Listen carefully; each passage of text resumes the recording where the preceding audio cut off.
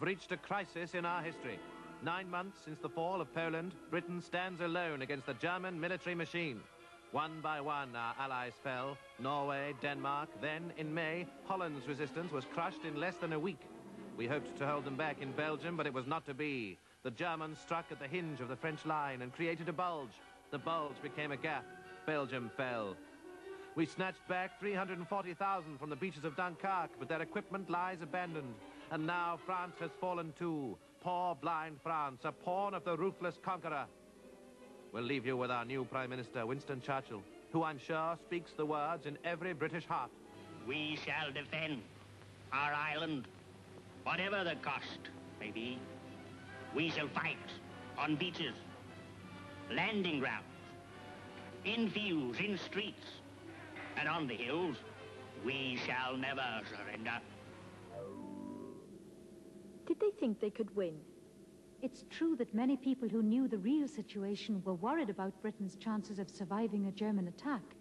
But in all public information, like the newsreel words used in the bulletin, the aim was to keep up people's hopes. So did the Germans invade Britain? They tried throughout the summer of 1940 in what became known as the Battle of Britain. A battle between the Royal Air Force and the German Luftwaffe for control of the air. If the German invasion of Britain was to succeed, then they needed to establish air superiority over the Channel and the south of England. What was it like to fight like that? The museum has a selection of interviews with British and German pilots. Which would you prefer? British.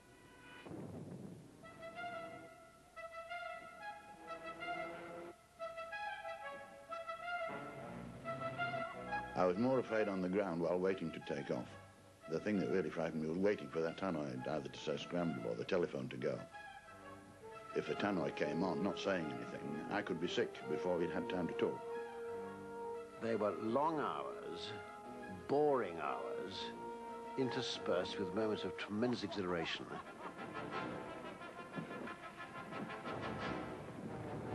Blue section out there.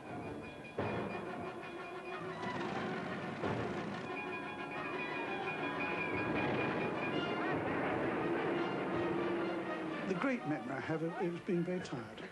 We were on readiness from 3:30 in the morning till 10:30 at night. On a bad day, we'd do 5 or 6 sorties against the enemy. We never had enough pilots. We had pilots, but they weren't trained.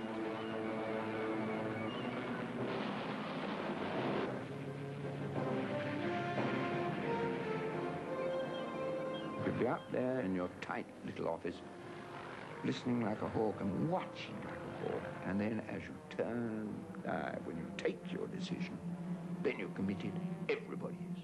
And then the shooting starts, and then, whoa, it's all over the sky.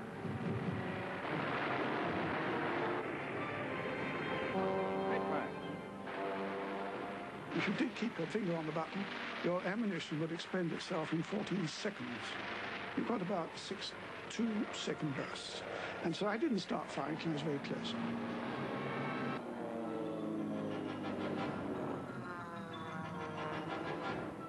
Air fighting is impersonal because you're not thinking of people. You really aren't thinking when you see something in your sights that really isn't 1 man or 5 men if it's a bomber or whatever it is. It's a target.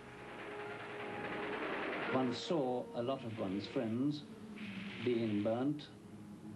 Rather appallingly, occasionally you heard them being burnt because their radio was left on when they started being burnt. You could hear them screaming.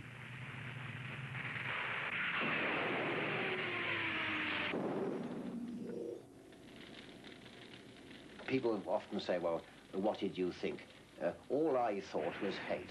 I thought, who are these bastards who are flying in our sky, bombing our country with black crosses and swastikas all over their cursed aeroplanes? Any claims, Johnny? 109 destroyed, Freddie, yes. Oh, good show. One forgets about the Battle of Britain. It might have been frightening, like before race is frightening, but it was very exciting. He can't really have enjoyed it. Many talk of the exhilaration of battle. That's especially true in the air, where engagements are short, skillful, almost clinical. But as ever, there was a high price to pay. Over 3,000 British and German airmen died. Many more were permanently injured. But Hitler had suffered his first major setback. June 1941. Britain is undefeated.